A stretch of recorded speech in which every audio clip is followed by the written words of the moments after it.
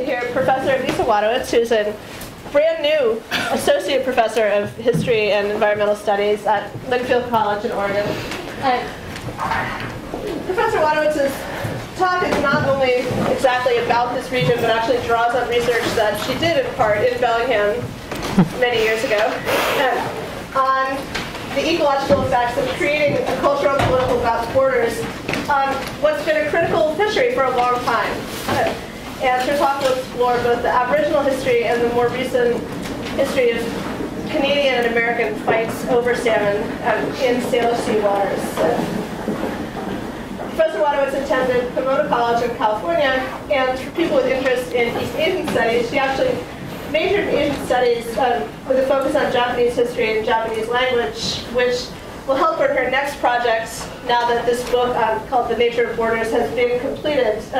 Her new research focuses on the history of Pacific whaling and the emergence of Pacific world prior to the U.S.'s military expansion of the Pacific Ocean in the late 19th century, as well as The Nature of Borders, which is still pretty much a brand new book, right?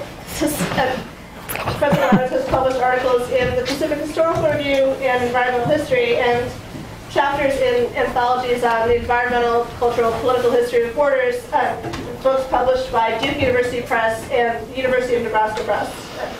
So welcome to Lissa Wadewitz, and there'll be time after the talk for some questions as well.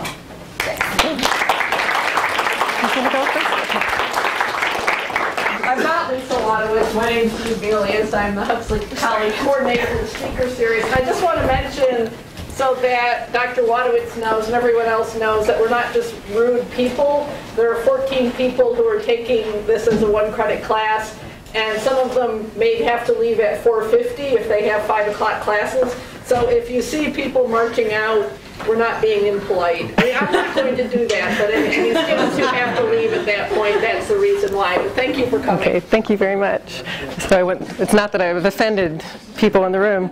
And thank you to the Huxley Center, or College, excuse me, and then also to the History Department and to Jen for helping to organize this and make this happen. And thank you all for being here. This is a lot of extra credit, I think, being offered today.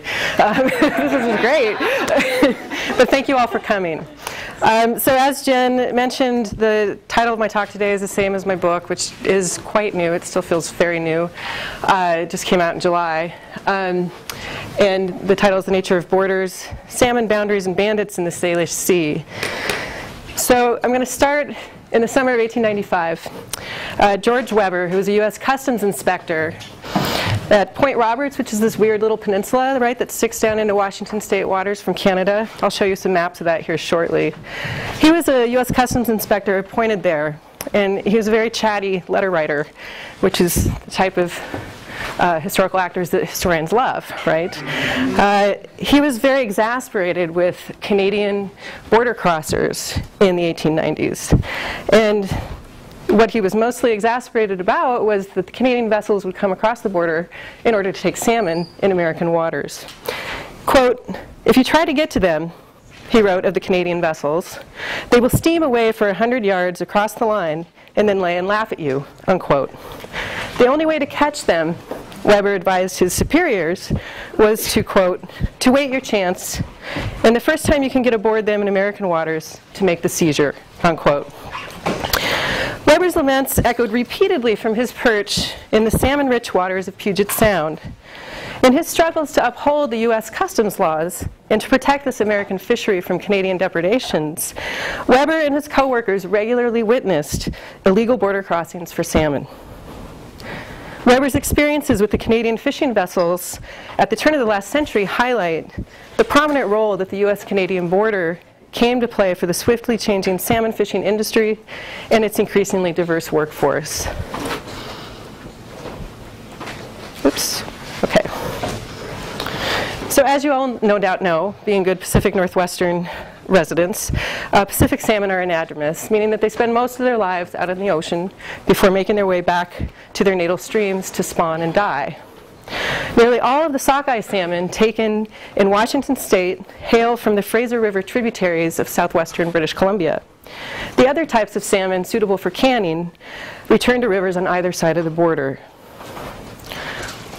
Both countries thus have access to this mobile resource in the waters of the Puget Sound/Georgia Basin, the Strait of Juan de Fuca, and the broader Pacific Ocean. Many scientists, scholars, and local residents have very recently started referring to these contiguous waters as the Salish Sea, to basically nod to that this is, a joined ecosystem, and also a nod to the Coast Salish peoples who made this region their home. So looking out over the Salish Sea, it's very easy to forget that it is bisected by an international political border, and it has been since the mid-19th century. The Canada-US border is invisible to orcas, birds, salmon, and people, but it's very much there. And it's played a very critical role in the history of this history of this fishery. So when I started this project, I set out to research the impact of that border, the modern border, on this transnational fish. But as I delved more deeply into my research, I soon realized that the Canada-US border was not the only border of consequence in this fishery's history. Other, lesser-known types of borders drawn by the region's native people in the pre- and early contact periods are also an important part of the story. My book is thus a study of the relationships between political conceptions of space and the ways that people have exploited and managed this salmon fishery for centuries. It is, as the book title indicates, about the nature of borders, how borders work, and with what environmental consequences. So at the time I started my research as a graduate student, very few environmental historians had taken mobile resources seriously. Scholars knew that different types of creatures and natural resources move and cross human boundaries at will. But the academy was not, and in many ways still is not, really set up to encourage transnational approaches to history. Most US-based studies stopped at the international border because that's where American historians' expertise ended. Similarly, in the realm of borderlands history, few scholars had dealt with the US-Canada border, and that's since been changing significantly. And even fewer had written about aquatic borderlands. The time seemed ripe to fill this void. So what I found was this. While the borders constructed by Native Americans evolved to conserve salmon, the border between the United States and Canada had the opposite effect. Both nations quickly discovered that drawing and maintaining an international border at sea was fraught with political, economic, and environmental difficulties. As the canned salmon industry boomed at the turn of the last century, fishery workers of all ethnicities learned how to use the jurisdictional divide created by the border, the international border, to their benefit. Salmon smuggling, fish pirating, and other types of illegal border crossings soon became endemic to the region. Now, this may all sound like a good story, and it is, but these events are important because these illegal border crossings and fish thievery created a messy, contested fishery that heightened suspicions across the border and hindered diplomatic discussions about shared salmon conservation efforts. A transnational view of this fishery's history is thus essential for understanding how so many of the runs from this region remain on the endangered species list. So today in my talk, I'd like to talk briefly about the native fishery border system and how it worked and how resilient it was in the face of tremendous changes in native societies at the time of contact. And then in the second part of my talk today, I'll give you a brief overview of who these fish pirates were and what motivated them, and with what consequences then their actions had for the salmon of the Salish Sea. So what do we know about the pre-contact period? Not a lot. Roughly 5,000 years before the present, environmental conditions in the Northwest stabilized and salmon gradually became a more important food item for the people in this region. Over time, Northwest Native peoples developed the capacity to catch and process millions of salmon each year. They developed very sophisticated ways to provide for their communities, but they also evolved a very special kind of relationship with this important fish. The relationship with salmon grew so valuable that in essence I like to talk about it as the skeleton around which Northwest Native peoples built their communities and their cultural customs. Although pre-contact Native peoples likely could have done serious damage to their salmon fishery given the efficiency of their equipment, they instead came to manage their fishery in a sustainable way. And the question I sought to answer is how? How did they do this, and what motivated them? And part of the answer I found lies in changes in Native social practices about 2,000 to 3,000 years ago. Around that time, what scholars, and in this case mostly archaeologists, what they think were relatively egalitarian communities began to divide their villages into distinct social categories. So the Coast Salish separated themselves into a large upper class group, a small lower class group, and a group of slaves. The move toward a more unequal community structure appears to have coincided with changes in salmon fishery management practices and the ability to dry and store salmon for future use. Unless the salmon run failed, they're predictable, right? You know where to go to get them. So Northwest Native peoples knew when and where they could obtain this valuable food source. So claiming lucrative locations and preventing others from using those locations makes a certain amount of sense, if you think about it. Limiting the management of productive fishing locations to a few families or individuals could also make it easier to avoid overfishing because you had a clear authority, right, in charge. Because all Northwest Indian groups had customs about sharing food with neighbors and relatives, it may have been in everyone's interest to surrender management to a small number of people. While the details are a little sketchy, what essentially emerged was a border system of restricted access privileges, and fishing site ownership practices. So ownership of resource locations meant different things in different communities. At the most basic level, ownership translated into the outright possession of a site when its most valuable resource was available. So for instance, for the groups closest to the Salish Sea, exclusive ownership of a fishing location varied according to season, production level, and related labor requirements. So the reef net is one example of a very complex fishing system. So this is a drawing looking down on a reef net. These are canoes. And as you can see, this is the net portion. It's very large, right? And this was back in the day when they were making nets by hand by spinning nettle. Right? Very time-consuming process.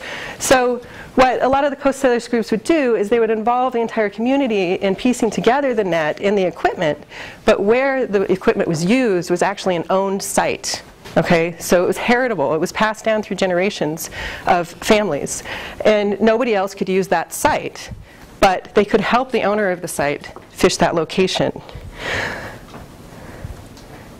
So reef nets were very popular through the San Juan Islands, and especially up, see that's Point Roberts there that dips below the border, especially up in that area. And they were incredibly productive. This is one of the few photographs we actually have of the Lummi Indians reef netting for salmon at Lummi Island. Dip net platforms would also be owned by individuals or families, depending on the community.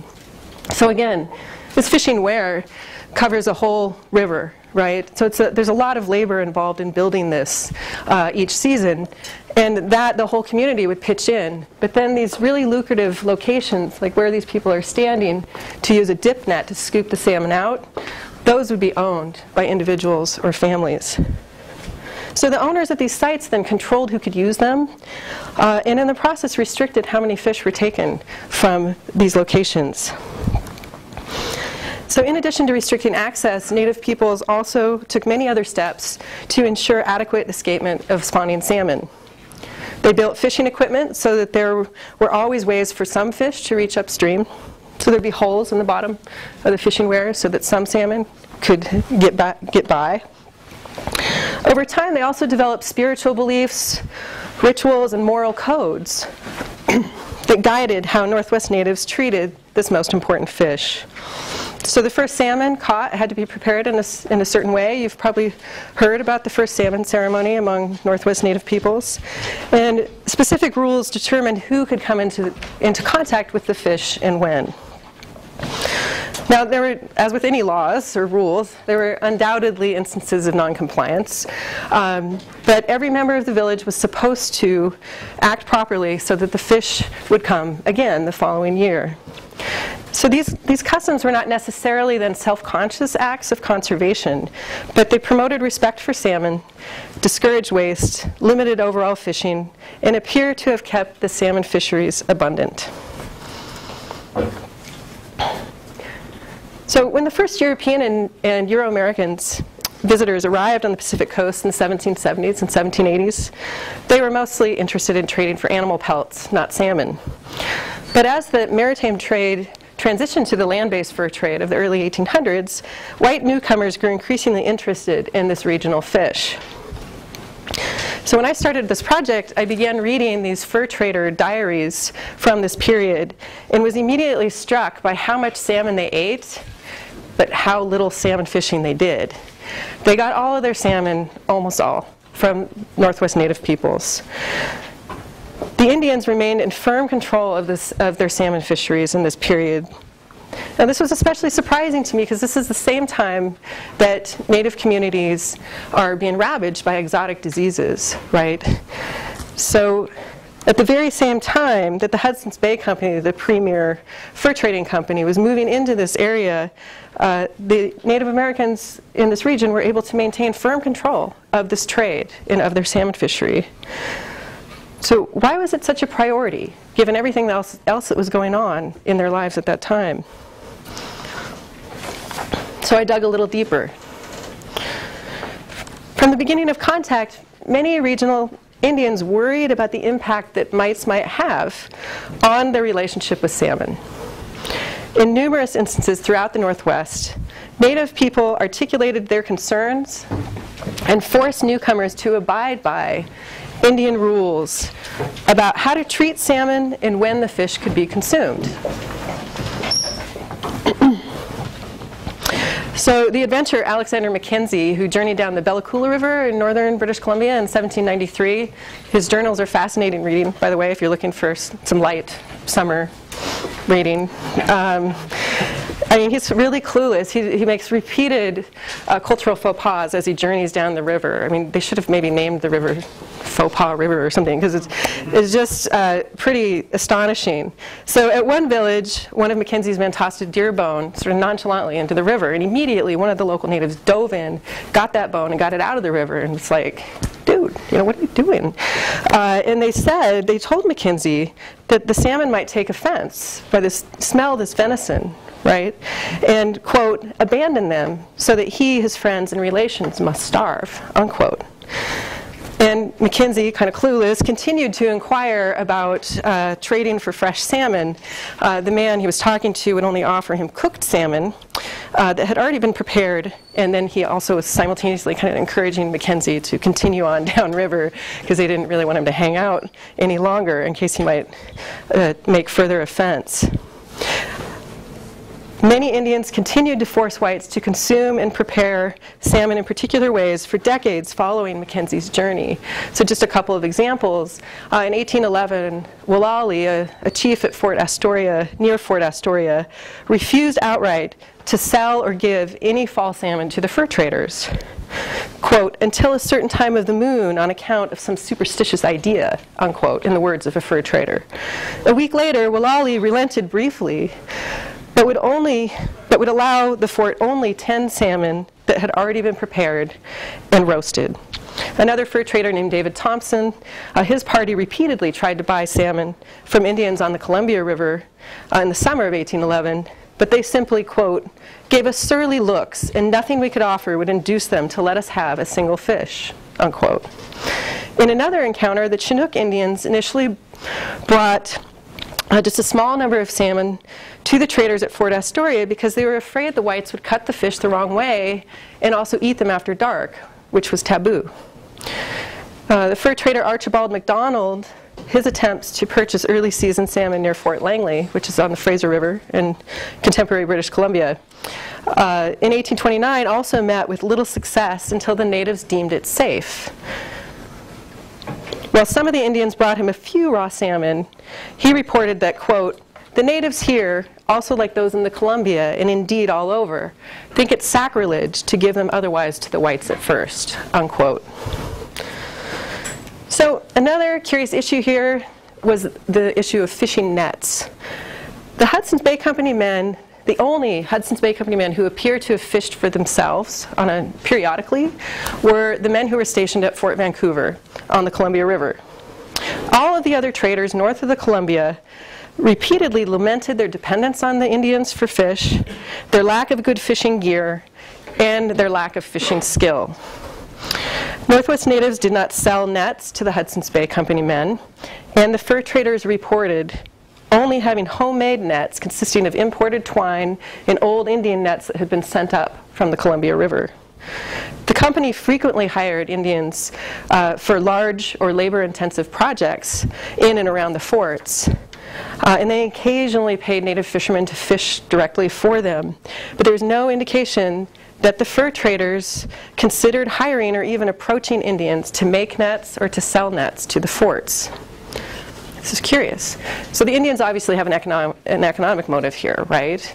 The fur traders are their best customers. So why make nets for them or give them the means to catch their own fish if you've got a captive market? And the emphasis that the Indians placed on material possessions and status also must have encouraged their desire to stay in control of the salmon trade. Still, based on what we know about the relationship of Northwest Indians to salmon, Native peoples likely also had reasons that were not just rooted in economics. It seems reasonable that regional Indians limited newcomer access to fresh salmon because of the importance that natives placed on honoring and protecting salmon to ensure their annual return. Salmon were important figures in the Indians' spiritual worldview, and there were very specific rules of behavior regarding their treatment. Why should the Indians trust whites to perform these rituals properly?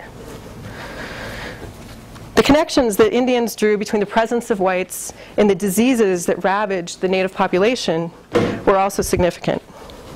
From the period of first contact, many native peoples understandably associated the epidemics with the new people in their midst, and they reacted accordingly. The Sklallam on the Olympic Peninsula in Washington State believed a trading vessel that arrived in the region was a spirit that introduced illness. In the north, the Haida came to believe in a spirit of pestilence sometime in the late 1700s, and both they and the Tlingit explicitly linked diseases with ships. Many other Indian groups clearly blamed the Hudson's Bay Company for the diseases that afflicted their communities. Now, most Northwest Native groups would not allow anyone that they deemed impure or in possession of unusually strong spirit powers access to their salmon fishery because it could upset the fish and threaten their return. Usually, the Indians associated such powers with puberty, menstruation, birth, or death. But it is possible that the connections between whites and disease presented a new threat. And really, why risk it? What could possibly happen? If angered, most regional Indians believe that salmon could take revenge. The Tlingit and the Sklallam both tell stories in which salmon actually inflict death for insults committed against them. Other groups believed salmon, if displeased, could make the Indians sick. So in 1896, there's an elderly Squamish tribal historian who related a story about his tribe's first encounters with smallpox. The disease started with their salmon, which were infested with running sores and blotches, but the people had to catch them and eat them in the winter as they had no other food. Soon everyone had, quote, a dreadful skin disease, loathsome to look upon, and none were spared. Camp after camp, village after village was left desolate. Now, other scholars have interpreted this story as being about a past epidemic experience, but perhaps it was warning of another form of retribution. If Northwest natives allowed disease-ridden whites to have contact with their salmon fishery, then the offended salmon might bring more epidemics to punish the Indians. Or perhaps the fish would retaliate even further and simply disappear. No salmon could mean the difference between life and death for many of the region's native peoples. So, as the 19th century progressed, and the commercial canned salmon industry boomed in the 1890s and early 1900s, the strength and viability of this native border system broke down. Native labor was initially crucial to the early canning establishments that were built on both sides of the international border in Puget Sound and British Columbia. But they were very quickly pushed out of the industry, and only a small number of them continued to find work in the growing industry by the early 1900s. Now, I don't have time today because there are limitations on our time together, but I just wanted to give you a brief overview of what that process looked like, really literally looked like. There's a whole chapter in the book that details how this unfolded over time. So if you're interested in these issues, it's chapter 3. So take a look. But basically, I'm going to show you these visuals. I found 2 really great sets of maps in my research. The first of these maps drawn by Wayne Suttles, who's an anthropologist who interviewed native peoples, Coast Salish peoples, in the 1940s and 1950s. And he drew these very detailed maps by hand, where he interviewed elderly tribal members around the region and noted all their resource procurement sites. Here, these little notations. You don't have to know exactly which ones are which. And they're important village sites and camps. And you can see his handwriting here, all in here. The second set of maps are these Washington State Department of Fish and Game maps that are in really poor quality on microfilm in the state archives in Olympia. And they don't match up exactly, but enough of them do that will show you where native peoples used to get their resources, right, in the early contact era period.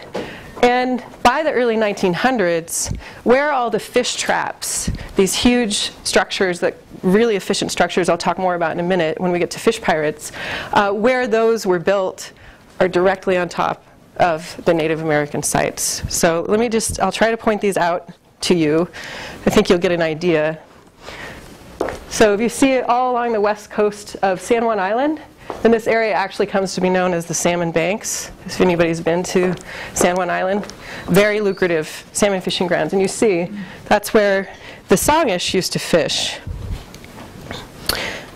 And also here, there's some notations, it's a little harder, a little lighter to see. There's clams and other sockeye and halibut, other fish around Orcas Island.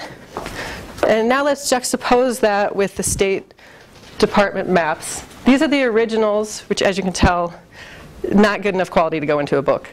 So I had to pay a cartographer to reproduce them. But see all along here, up around Orcas.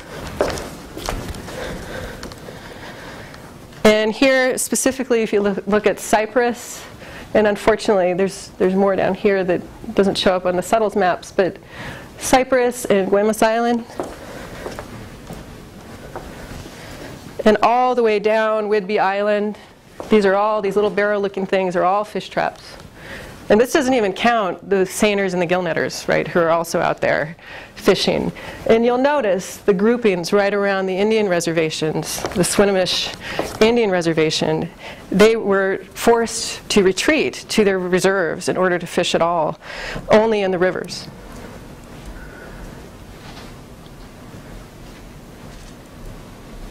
And this is just the territory of the Semiahmoo, because you split it up according to group, but many other groups would lay claim to reef net locations here. So this is a little deceptive. There's many more fishing sites here than show up in this map. But you see, again, sturgeon, salmon, different species of salmon. And then this is what the border region looked like by the early 1900s. So Canada repeatedly tries to buy Point Roberts from the United States because it makes sense, right? But it became such a lucrative fishing location, the United States was like, no thank you, we'll just keep it, right? Because they wanted their fishermen to be able to benefit from that. So situating these maps side by side reveals a fishery completely transformed, right, for the benefit of white commercial fishery interests and at the expense of the region's native peoples by the 19-teens. So now let's shift gears into the commercial fishery that really grows up in the 1890s and early 1900s.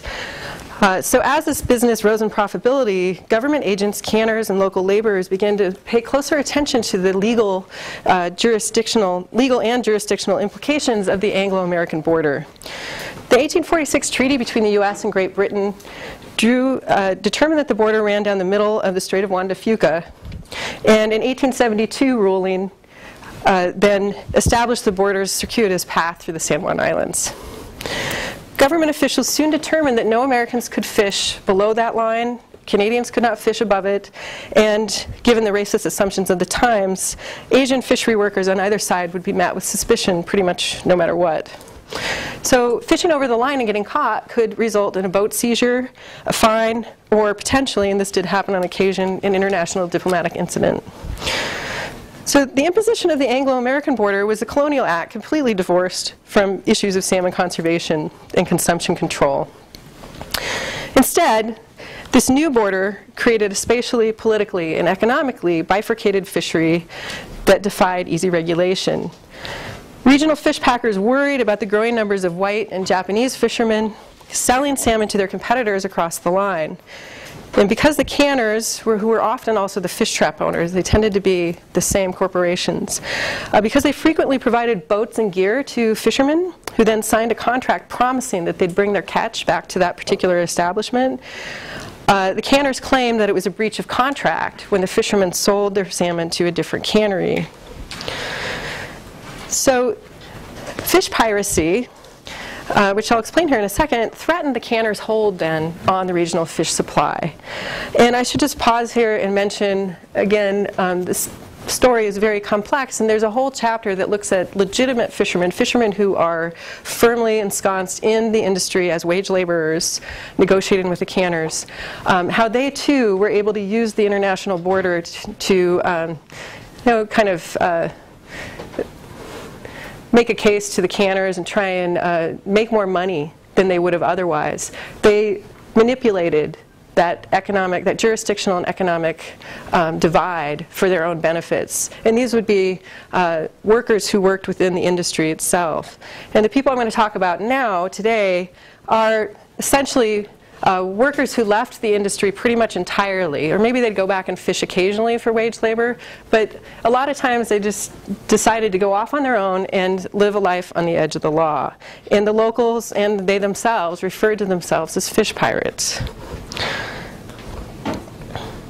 So first you need to know what a fish trap looks like, more than those little marks on a map. So this is sort of a slightly romantic drawing. I'll show you some actual photographs here in a second. But these wooden pilings, right, are driven down into the ocean floor and then hung with nets. So they essentially create these walls of net that direct salmon. They're built in very clever places to take advantage of the current, right, because salmon swim with the currents. And they have to be very sturdy because of the weather and other things. So then they direct the salmon in to a smaller and smaller place where they end up into what's known as a spiller. And they're still alive. They're in the water, right? So this is pretty ingenious. It's a way to entrap thousands, if not millions, of salmon, but they're still alive. So you can then time, if you're a canner that owns one of these structures, you can time when you take the fish out and take them to the cannery to have them processed. So as you can see, they could be quite large and elaborate structures, and they became quite expensive. And somewhat ironically, the beauty of these fish traps, the fact that they trap so much fish in one place so efficiently, was exactly what fish pirates took advantage of. So they would pull up here under cover of night and scoop out fish and then sneak away and go sell them someplace. And the competition for fish was often so intense, they were usually able to do pretty well for themselves. So you can kind of get an idea of how many fish we're talking about. So each one of these traps, and you saw how many there were, right, on those maps, could catch thousands, if not millions, of fish, depending on the size of the run each season.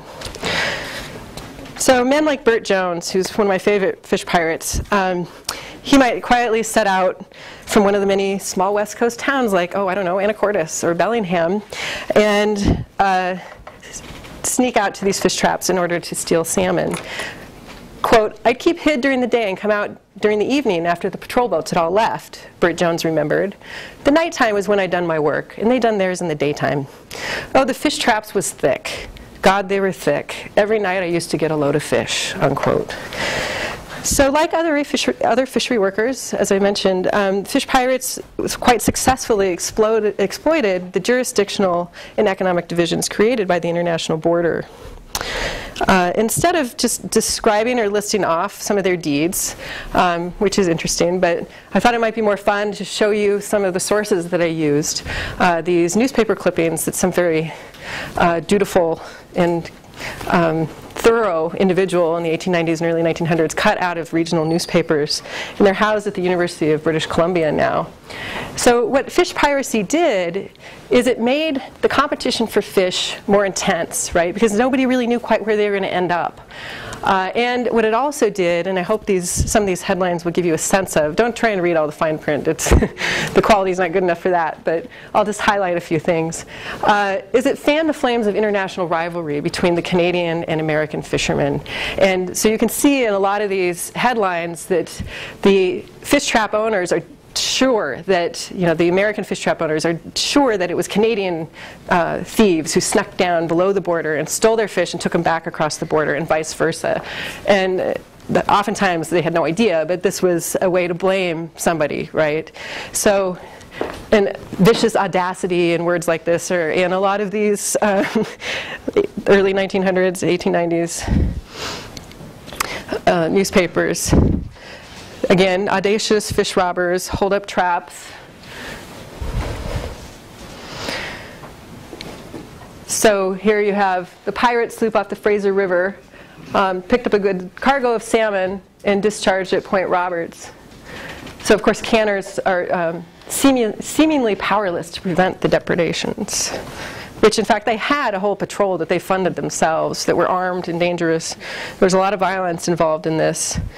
So of course the fish pirates must have come from the Fraser River, so it was those dastardly Canadians sneaking down below the border and wreaking havoc on American fish traps. So the story from Bellingham, they thought Canadian canners then also were using, to be an excuse to keep people away from the traps. They tried to regulate that. It's not entirely clear there, but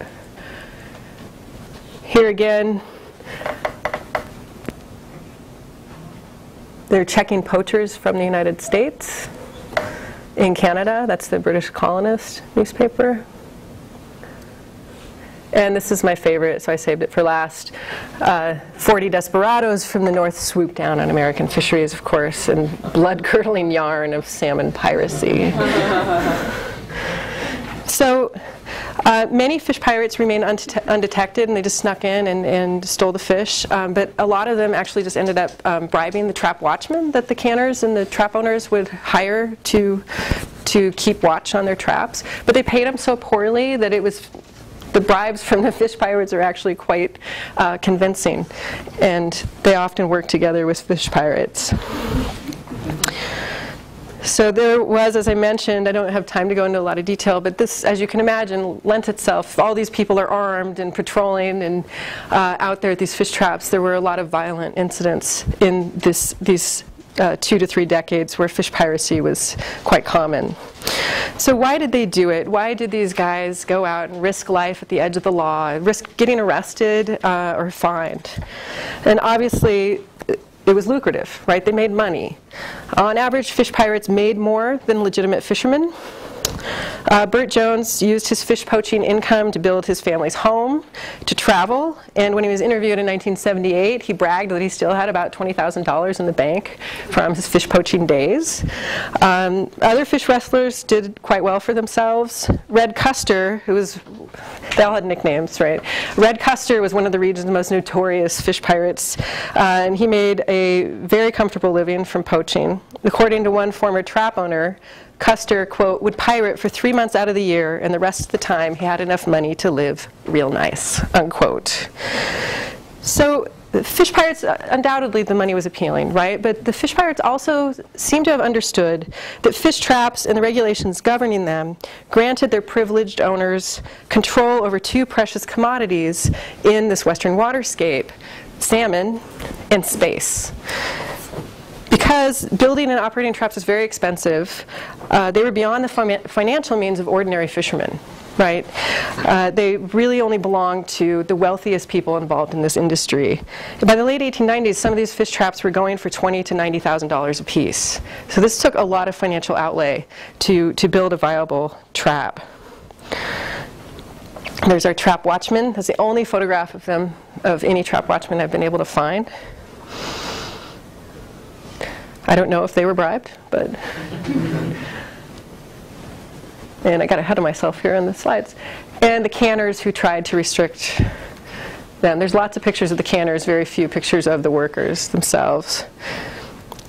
So not only were they expensive, but these traps also monopolize huge amounts of coastal fishing space. So you can see here these leads, right? They go out into the ocean. And some of these pilings are still out there. You've probably seen them. They were outlawed in 1934. But the trap owners would build the traps specifically to create these large sprawling structures that jutted out from the coast, way out into coastal fishing waters. And prior to government regulation, trap owners commonly strung their traps together to blockade huge sections of water. In 1895, government officials discovered 3 such structures linked together that extended a mile out into coastal waters from Point Roberts. So Washington State finally began to regulate traps in 1897, but the trap owners were very clever. And what they did is they adhered to the law, right? Laws that were meant to actually conserve salmon and space out traps, etc. But they took advantage of every little loophole, and they built experimental traps that were like temporary. And they built dummy traps that were not really catching fish. And they would openly talk about maintaining some traps just to protect other ones that were really lucrative. And sometimes they calculated that if they got caught and fined, it was worth it because they'd make so much money from the fish, it didn't matter. So fish pirates and other local residents in interviews decades after the fact recalled that salmon thieves specifically targeted only the traps owned by the wealthiest industry players, usually large corporations like Pacific American Fisheries or the Bellingham Canning Company. Quote, actually, one former industry player mused, quote, they were like some people, radical people are today. There are some people say, that is government, I'll take all I can get. They're throwing the money away anyway. They would talk like that about the big companies. The companies are making a killing, it won't hurt them. Be good to get some of their fish. That was the attitude, unquote. So the trap owners acted all aghast, right, at fish thievery and fish pirates, but they themselves were guilty of doing similar things. They not only hired some fish pirates to steal from their competitors' traps, they also fished illegally themselves. They would pay their trap watchmen to fish during the close time when the traps weren't supposed to be operating. So Bert Jones again admitted, you know, I used to be a crook, he said, but I wasn't any more crooked than they were. They fished their traps during the close time and were just as bad as me. He said, if they start to steal the fish out of season, I'll have a little hand in it myself, unquote.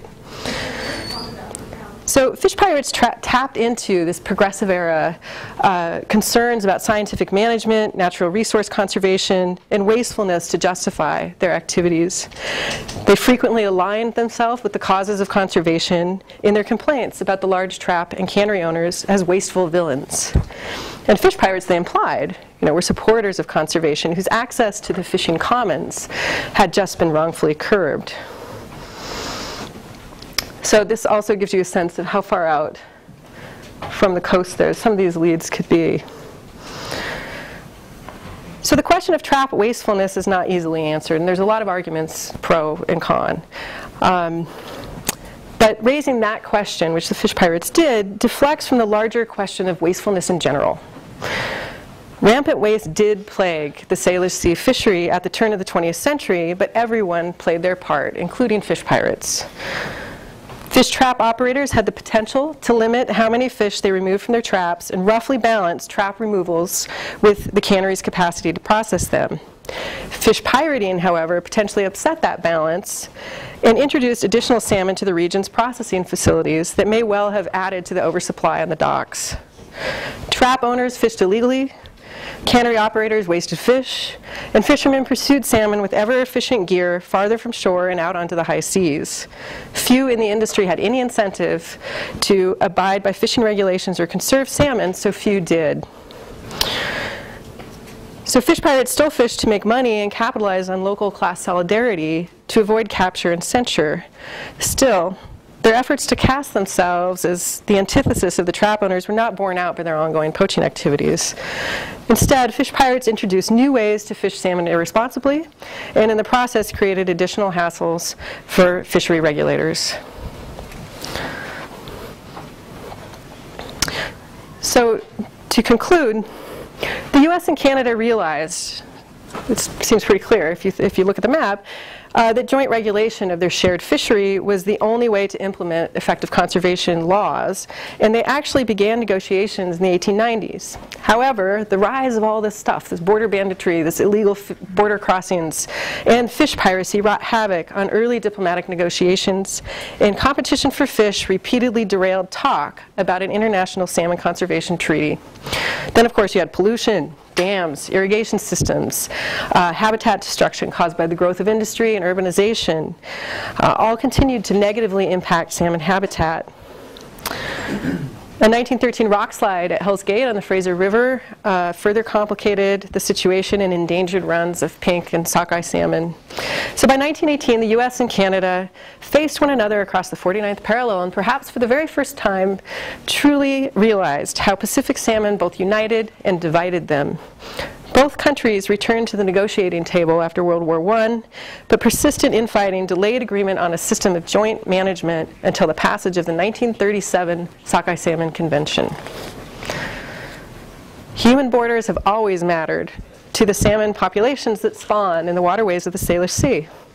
Northwest indigenous peoples demarcated space with attention to salmon availability, and native borders and related customs constrained excessive salmon harvesting. In contrast, white newcomers drew borders that revealed the cultural and economic marginalization of salmon. Border banditry, fish piracy, and other illegal border crossings granted regional fishermen and fish workers opportunities for higher catches, additional income, and better wages. And fishermen of all ethnicities took advantage of this jurisdictional outlet created by the border. As a result, the system's porosity fostered mistrust and sharpened competition across the 49th parallel. But these diverging geographies in the Salish Sea are really fundamental to understanding both the sustainability and the decline of the Fraser River runs over time. So in short, borders have both helped and hindered human attempts to manage this fishery for maximum benefit. This tale of decline is perhaps most surprising given the lessons embedded in the deeper reaches of this fishery's history. As some fishery managers are learning of late, certain types of management approaches can lead to more sustainable fishing practices. Dividing fishing space into discrete management areas that are small enough to be patrolled effectively is one. More carefully limiting the number of fishermen allowed out on the grounds is two. And more strictly regulating the total number of fish caught. These are all management approaches in various fisheries, including salmon ones, that are showing signs of success. These all sound a little bit familiar, right? In an interesting twist, these emerging methods look suspiciously like those that prevailed in Northwest Indian communities in the pre- and early contact eras. Such practices will not benefit everyone equally, but perhaps, as Native peoples once discovered, that's the price of managing salmon sustainably. The view from the Salish Sea on a sunny day, I know we haven't seen one in a while, but is capable of seducing even the most skeptical observer that these waters need wild Pacific salmon. The long contested history of this fishery shows us that, despite the many missteps there have been along the way, perhaps this goal is achievable after all. The lessons are there, but whether or not we will heed them remains to be seen. So thank you very much for your patience and for coming.